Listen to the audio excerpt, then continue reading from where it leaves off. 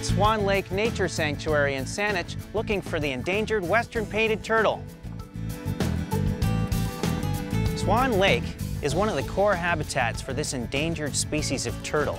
The Vancouver Island subspecies of the turtle is located all the way from Souk to Galliano, and we have quite a few of the adults here in this pond that are nesting every year up by the nature house and around the private properties of this lake.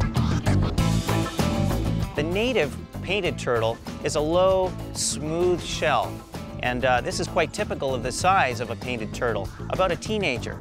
The released pets that we have also at Swan Lake tend to be a much larger turtle with a domed shell, more like a helmet. The habitat at Swan Lake is a very shallow pond that has lots of vegetation around the outside edges and floating logs where the turtles can bask.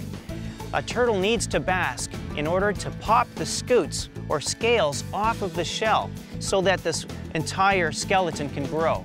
And some people think that maybe a turtle can pop out of its shell, but that's not true. Its vertebra is fused right to the shell. Did you know that HAT is working with Swan Lake Nature Sanctuary on turtle research?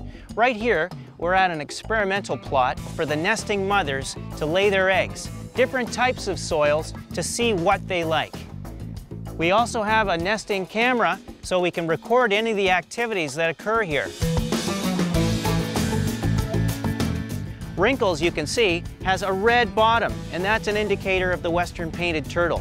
She also has yellow stripes on her arms and legs, and she has no red ear spot. That's typical of the pet turtles that are released. Don't ever touch a turtle unless it's in mortal danger from traffic or pets or other things like that. Did you know that it's never a good idea to release pets into the wild?